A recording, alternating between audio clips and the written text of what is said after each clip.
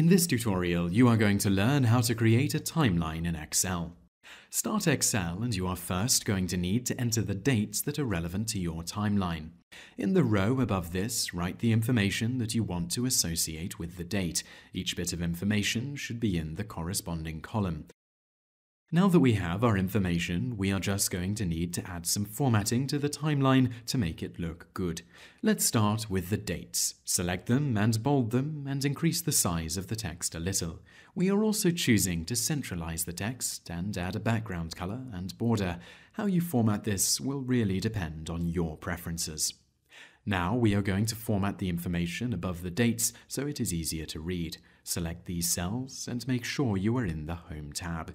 From the Alignment area, click the Orientation icon and select Angle Counterclockwise from the menu that appears.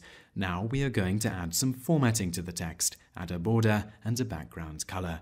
You should also centralize the text. And that is pretty much it. You now know how to do a timeline in Excel.